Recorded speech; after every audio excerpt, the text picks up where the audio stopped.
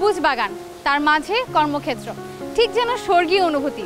ঠিক ধরেছেন দর্শক, জেসি এক্সপ্রেসের স্বপ্নের নির্মাণের এ পর্বে আমরা এসেছি একটি সবুজ পোশাক কারখানায়। আজ সারাদিন আমরা এটি ঘুরে দেখব, জানবো এর নির্মাণ শৈলী সম্পর্কে এবং এর আদ্যপান্ত। চলুন শুরু করা যাক।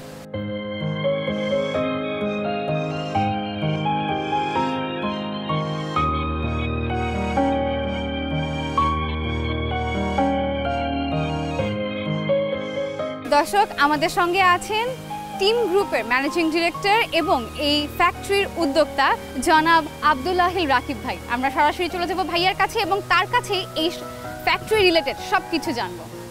আসসালামু আলাইকুম ভাইয়া, কেমন আছেন? ভালো আছি, আপনি ভালো আছেন? আমি ভালো আছি ভাইয়া, আলহামদুলিল্লাহ। শুরুতে এসে এই সুন্দর বাতাসে এবং এত সুন্দর একটা ফ্যাক্টরি দেখে আসলে মন ভরে গেছে। আমি অপেক্ষা করছি কতক্ষণে ভেতরে গিয়ে ঘুরে দেখবো। ধন্যবাদ। আমরা আসলে আপনারা জানেন যে বাংলাদেশে গার্মেন্টস ইন্ডাস্ট্রিতে একটা গ্রিন ফ্যাক্টরির একটা রেভলিউশন হচ্ছে। এটা আসলে একটা সুস্থ কর্ম পরিবেশে আমাদের ওয়ার্কারদেরকে রাখতে চাই এবং পরিবেশ বান্ধব একটা কারখানা। আপনি যদি দেখেন যে এখানে এই যে এই ফ্যাক্টরির দেখবেন যে বিল্ডিংয়ের ফ্রন্টে যে হাত বের করে রাখা বেশ কিছু ক্যানোপি তৈরি করা হয়েছে, রাইট? এখানে আর্কিটেক্ট এবং সিভিল ইঞ্জিনিয়ার ওরা মাস্টার মাইন্ড করেছে যে আমরা রেইন ওয়াটার হারভেস্ট করব। আপনি দেখবেন যে এই প্রত্যেকটা ক্যানোপি থেকে আমরা বৃষ্টির পানি সেভ করি এবং এখানে এই যে পুরো মাঠটা দেখতে পাচ্ছেন, এটার নিচে আসলে একটা বড় রিজার্ভার। সো আমরা এই মাঠের নিচে তো আমরা আসলে এই যত বৃষ্টির পানি আছে এটা সেভ করে এগুলো ওই আপনি দেখবেন যে এটা প্লাম্বিং লাইন আছে, সেটা দিয়ে এই পিট দিয়ে ফিল্টার হয়ে পানিটা রিজার্ভারে চলে যায় এবং এই পানিটাই আমরা আসলে ব্যবহার করি আমাদের এই যে ওয়াশিং, এখানে যে কোনো ধরনের টয়লেট ফ্যাসিলিটিতে বা এই যে আপনি গার্ডেনিংয়ে বা আমাদের ইয়েতে এক্সেপ্ট ড্রিঙ্কিং ওয়াটার আমরা এই পুরোটাই এই রেইন ওয়াটারটা ইউজ করি। এখানে আমি আরেকটা জিনিস অ্যাড করতে চাচ্ছি ভাইয়া, আপনাদের এখানে তো অনেক বড় সোলার প্যানেল আমি দেখতে পেলাম। তো এত আপনি যেরকম বলছেন 32% আপনাদের এখান থেকে কনজিউম হচ্ছে, বাকি যে থাকে বা অফ ডেগুলোতে যে আপনাদের এখানে উৎপন্ন হচ্ছে সেই বিদ্যুৎগুলো আপনারা কি করছেন? আমরা আসলে যেটা প্রতিদিনই আমরা বিদ্যুৎটা কিন্তু সরাসরি ইউজ করি না। এই বিদ্যুৎটা আমরা উৎপাদিত বিদ্যুৎটা মেইন গ্রিডে চলে যায়। মেইন গ্রিডে মানে আমরা সরকারকে দিয়ে দিই। আবার আমরা সরকারের গ্রিড থেকে আমরা কনজিউম করি। মাসের শেষে আমরা কত দিলাম আমরা কত ওই ক্যালকুলেশন থেকে এটাকে নেট মিটারিং বলে।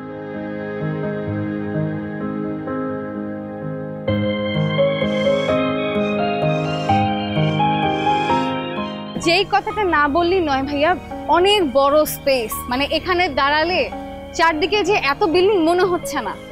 ইভেন একটা ফ্যাক্টরিতে কি হয়, অনেক শব্দ থাকে, অনেক মানুষের গ্যাদারিং থাকে। আমি এখানে দাঁড়িয়ে বুঝতে পারছি না ভেতরে আসলে ঠিক কত হাজার মানুষ কাজ করছে। এত বড় স্পেস রাখার কারণটা কি? এফিশিয়েন্সি বাড়ানো। এন্ড অফ কোর্স আপনি যখন আপনার মাথা ঠান্ডা থাকবে, আপনি হ্যাপি থাকবেন, আপনি দেখবেন আপনার কর্মদক্ষতাটা বাড়বে। আপনি যখন আমাদের ফ্লোরে ঢুকবেন, ফ্লোরের আমাদের অক্সিজেন লেভেল মেজার করার জন্য অটোমেটিক একটা মেশিন আছে, যেন ভেতরে সাফোকেশন না হয়, যাতে ফ্লোরে এনাফ অক্সিজেনটা থাকে, সাফোকেশনটা না হয়। ইন্টারন্যাশনাল স্ট্যান্ডার্ড অনুযায়ী একটা যে অক্সিজেন পার কিউবিক ফিটে থাকা উচিত তার চেয়ে বেশি আমরা রাখার চেষ্টা করি। তাহলে পরে কি হয় যে একটা ছেলে বা মেয়ে যখন কাজ করছে তার যে নিডেড অক্সিজেন তার থেকে বেটার। আপনি যখন একটা সমুদ্রের সামনে গিয়ে ব্রিথ করেন, ইউ ফিল মোর এনার্জাইজ। কেন? কারণ কি, you get better oxygen, you get fresh air. এটা আসলে আমরা কর্মপরিবেশে যখন এশিওর করি তখন এই ছেলে মেয়েগুলো আরো উদ্দীপ্ত থাকে। ভাইয়া এখানে এসে দেখতে পাচ্ছি যে লিড প্লাটিনাম, এই জিনিসটা সম্পর্কে জানতে চাই যে লিড প্লাটিনাম জিনিসটা কি? কারণ আমরা কিন্তু অনেকে বুঝি না, আমরা কখনো ভাবি এটা অ্যাওয়ার্ড হতে পারে, এটা সার্টিফিকেট হতে পারে। তো এই জিনিসটা আসলে কি, কিভাবে এই জিনিসটাকে আসলে মানদণ্ডে ফেলা হয়? সে এনার্জি এফিশিয়েন্সি। আপনি যদি দেখেন লিড, এটা অ্যাব্রিভিয়েশনটা হচ্ছে leadership in energy efficiency end design. ঠিক আছে? সো এটাতে আপনার দেখবেন এটার 4টা ক্যাটাগরি আছে। একটা হলো বেসিক সার্টিফিকেশন, একটা হচ্ছে সিলভার, একটা গোল্ড, এটা হলো platinum. Platinum is the highest Achievers Award or accreditation or certification. It's a certificate, but at the same time it's kind of it's just not a paper certificate. এখানে আপনার যে এস্টাবলিশমেন্টগুলো, ইনফ্রাস্ট্রাকচারগুলো বা আপনার কমিটমেন্টগুলো, এগুলোকে ওরা ইভ্যালুয়েট করে। আপনার কনস্ট্রাকশন থেকে আমরা যখন এই ফ্যাক্টরিটা কনস্ট্রাকশন শুরু করেছি, এখানে কত কম কার্বন ডাইঅক্সাইড আমরা নিঃসরণ হয়েছে সেটার প্রতি আমরা কেয়ারফুল ছিলাম। ইভেন কনস্ট্রাকশন মেটেরিয়াল সিলেকশন, তার পরবর্তীতে এই এনভায়রনমেন্টের যে প্রতিটা index, B it air, B it water, B it the light, এটাকে আমরা কেয়ারফুলি অপটিমাইজ করেছি যাতে এইগুলো ইউটিলাইজ করি। যেমন আমাদের ফ্লোরের পাওয়ার কনজাম্পশন কম কেন জানেন? লাইট কম। কারণ কি, আমরা সানলাইটটাকেই এক্সপ্লয়েট করেছি যে সানলাইট দিয়েই যাতে কাজ করতে পারে। অর্থাৎ বেশ কিছু বিষয়ের উপর নির্ভর করে এই লিড সার্টিফিকেটটা দেয়া হয়। তার মধ্যে প্ল্যাটিনাম হচ্ছে দ্য হাইয়েস্ট। ইউএসজিবি ওরা এই অ্যাসেসমেন্টটা করে এবং ওরা এই অ্যাসেসমেন্টটা করে ওরা এই সার্টিফিকেশনগুলো দেয়। তো এখন পর্যন্ত প্ল্যাটিনামটাই হচ্ছে তাদের হাইয়েস্ট সার্টিফিকেট।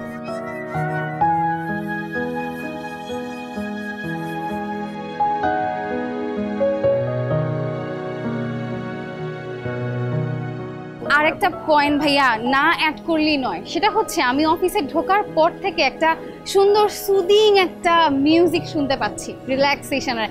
এই মিউজিকটা কি সব সময় বাজে না? শুধুমাত্র এটা না, এটা বেসিক্যালি আপনি যখন আপনার সাইকো অ্যানালিসিস করবেন, আপনি দেখবেন যে একটা সুন্দর মিউজিক, একটা সুন্দর পরিবেশ আপনাকে সবসময় একটা হ্যাপিনেস ইনজেক্ট করতে থাকে। So you feel good, right? এবং সেটা থেকে আপনার মধ্যে যে একটা পজিটিভনেস, এই পজিটিভনেসটা আমার প্রোডাক্টিভিটিতে রিফ্লেক্ট হয় এবং অসাধারণ। হ্যাঁ, তাতে করে আমাদের যেটা হয় যে একটা উইন উইন সিচুয়েশন, যে একটা কর্মী আর 10টা ফ্যাক্টরি থেকে আমার ফ্যাক্টরিতে কাজ করতে বেশি পছন্দ করে।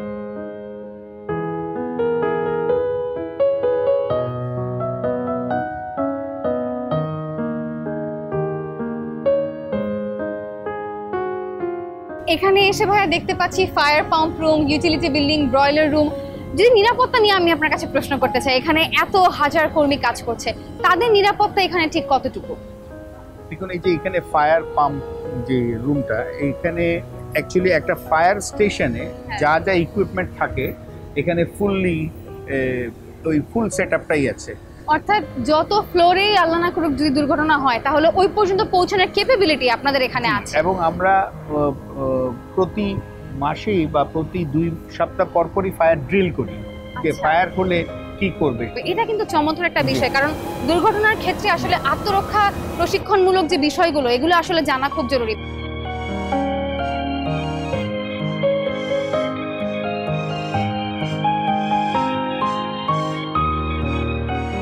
ভাইয়া, এখানে যে বিষয়টা দেখতে পাচ্ছি সেটা হচ্ছে একটা বিল্ডিং থেকে আরেকটা বিল্ডিং এর মাঝে কিন্তু অনেক গ্যাপ। জি। তো এই গ্যাপটা রাখার কারণটা কি? এটা অফকোর্স আপনি যেটা আমরা বলি যে স্পেস যত বেশি থাকে তত আসলে ইউটিলাইজেশনটা, এফিসিয়েন্সিটা বাড়ে।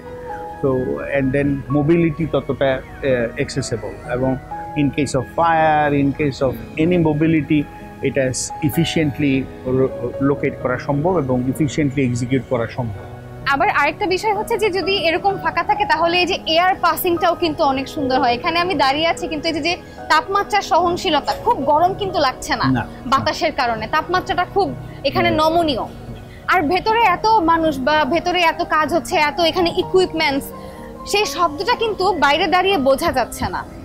এখানে আমাদের যে ইনফ্রাস্ট্রাকচার, যেমন এখানে যে পাওয়ার হাউসটা টোটালটা ক্যানোপি করা, সো দ্যাট আমাদের যে সাউন্ড, এই সাউন্ডটা যাতে আমাদের প্রতিবেশীকে বা ইভেন আমাদের ওয়ার্কারকে কোনো ধরনের এফেক্ট না করে, যে তাদের যে সাউন্ড পলিউশনের যে লেভেল সেটা very much lower then the affordable, পুরোটাই ইকো ফ্রেন্ডলি ভাবে করা হয়েছে। জি জি। এখানে এসে শুধু যে আমি নর্মাল বিল্ডিং দেখতে পাচ্ছি তা কিন্তু না, অনেক হাই রাইজ বিল্ডিংও আছে। তো সেই সুবাদে যদি আমি ভাইয়াকে প্রশ্ন করতে চাই যে ভূমিকম্প, এই ভূমিকম্প সহনশীলতার এখানে ঠিক কতটুকু, বা সেই সেফটিটা এখানে আছে কিনা? আপনি যদি এখন যে নতুন বিএনবিসি কোড এসেছে, বিএনবিসি কোডে ভূমিকম্প বিশেষ করে ইন্ডাস্ট্রিয়াল যে রিকোয়ারমেন্ট এটাকে অনেক হাই করা হয়েছে। এটা আমি মনে করি যে কোনো ইউরোপিয়ান বিল্ডিংয়ের চেয়েও এই বিল্ডিংগুলোর ইফিসিয়েন্সি অনেক ভালো আর্থকুয়েকের ক্ষেত্রে। সো খোদা না করুক যদি ওরকম রেক্টার স্কেলে আর্থকুয়েক হয় 7 or 8 বা ইয়া পর্যন্ত, আমাদের বিল্ডিংগুলো আশা করি কিছু হবে।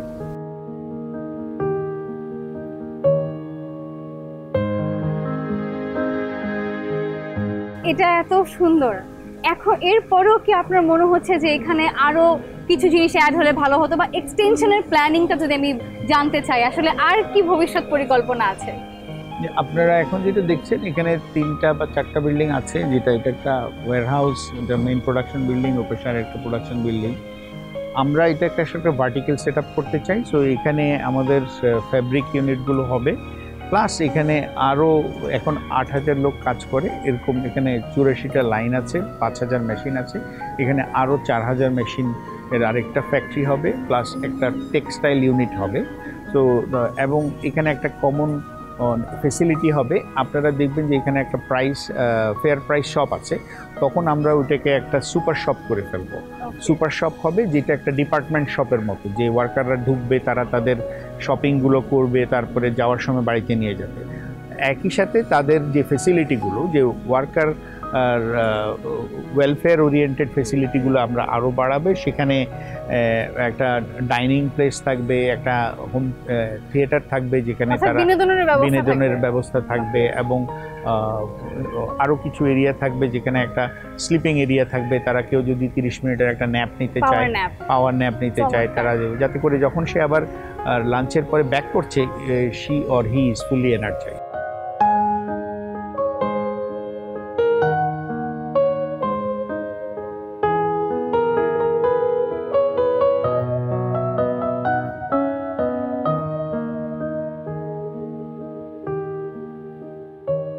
দর্শক, জেসি এক্সপ্রেসের স্বপ্নের নির্মাণের এ পর্যায়ে নিচ্ছি ছোট্ট একটি বিরতি। ফিরছি আরও সব এক্সাইটিং ইনফরমেশনস নিয়ে, সে পর্যন্ত সঙ্গেই থাকুন।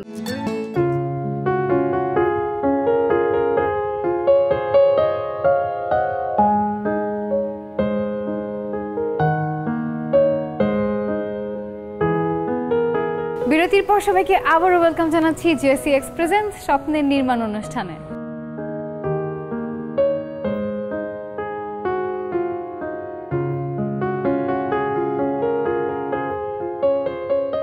কত হাজার কর্মী কাজ করছে? এখানে 8,000। আর কতখানি জায়গার উপরে? এটা আমাদের টোটাল ল্যান্ডস্কেপটা এখানে প্রায় 40 বিঘা। আমি গুগলে সার্চ করে দেখলাম যে আপনাদের হচ্ছে 2009 থেকে। তখন থেকে কি মানে এটাই ছিল যে এটা? না, এটা ছিল না। আমরা আসলে প্রথমে আমরা এই ফ্যাক্টরিটা আসলে একটা পরিত্যক্ত ফ্যাক্টরি ছিল। আচ্ছা। এই বিল্ডিংটা ছিল, এইটাকে আমরা রেনোভেট করে এটা প্রথমে করি, পরে আমরা ডিজাইন করি যে না, আমরা একটা পরিবেশ বান্ধব ফ্যাক্টরি করব। তো এখানে কিছু জায়গা ছিল, পিছিয়ে আমরা আরও কিছু জায়গা কিনেছি। যেমন আমাদের যে নেক্সট ফেজের যে কনস্ট্রাকশন শুরু হচ্ছে, ওই জায়গাটাতে আমাদের ওয়ার্কারদের জন্য থিয়েটার থাকতেছে, লাঞ্চ টাইমে যে ওরা যাতে একটা জায়গা থাকবে, একটা স্লিপিং এরিয়া থাকবে, তারা কেউ আধা ঘন্টা ন্যাপ নিল।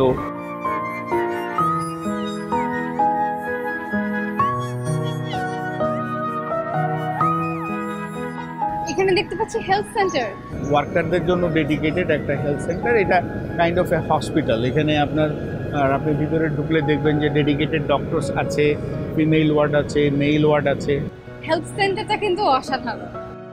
চেষ্টা করেছি যে একটা সেফ কর্মপরিবেশের পার্ট হিসেবে এটাকে সিকিউর করা, যাতে করে একটা ওয়ার্কার যে কোনো সময় সে মানসিকভাবে নিশ্চিত থাকে যে আমার কোনো অসুখ হলে, যে কোনো হলে আমার এখানে সার্বক্ষণিক ডাক্তার আছেন, এবং কেউ যদি অস্বস্তি ফিল করে, তার যদি ইমিডিয়েট হসপিটালাইজেশন দরকার হয়, আমরা ইন হাউস সেটা রেখেছি। এখানে কতজন ডক্টর আছেন? আমাদের 2 জন ফুল টাইম ডাক্তার আছেন, 6 জন নার্স আছে, এবং অন্যান্য যে সাপোর্ট টিম। যেমন আমরা গতকালকেই করলাম যে আমাদের এই প্রত্যেকটা ওয়ার্কারের আমরা ভিশন টেস্ট করবো। ভিশন টেস্টের জন্য একটা টিম কাজ করবে, যেটা আই স্পেশালিস্ট টিম। ওরা চেক করে দেখবে যে প্রত্যেকের যাদের চোখের ভিশনের প্রবলেম আছে তাদেরকে চশমা দেওয়া বা বিকজ ওইটাও আবার প্রোডাক্টিভিটিতে হেল্প।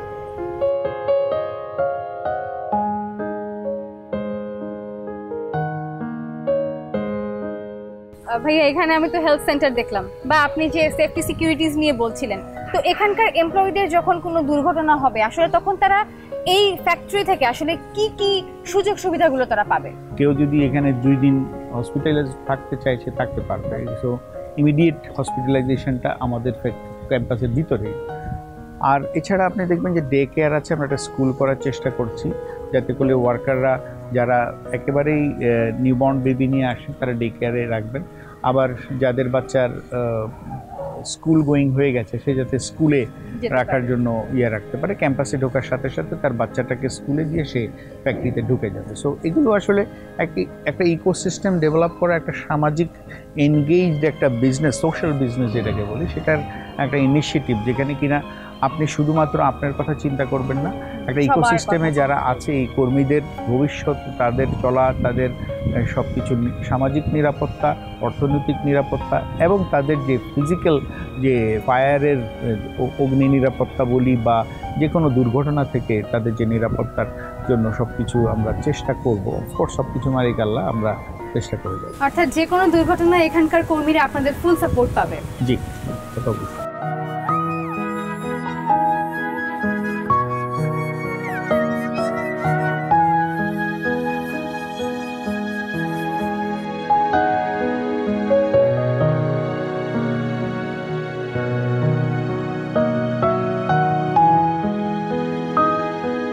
আজ সারাদিন আমরা এমন একটি ফ্যাক্টরি ঘুরে দেখলাম যে একই সাথে পরিবেশ বান্ধব এবং যার অনন্য নির্মাণ শৈলী। দর্শক, নিশ্চয়ই এই পর্ব আপনাদের অনেক ভালো লেগেছে। জেসি এক্সপ্রেসের স্বপ্নের নির্মাণের এ পর্ব আজ এ পর্যন্তই। দেখা হবে পরবর্তী সপ্তাহে নতুন কোনো এপিসোডে। সে পর্যন্ত সকলেই নিউজ 24-এর সঙ্গেই থাকুন।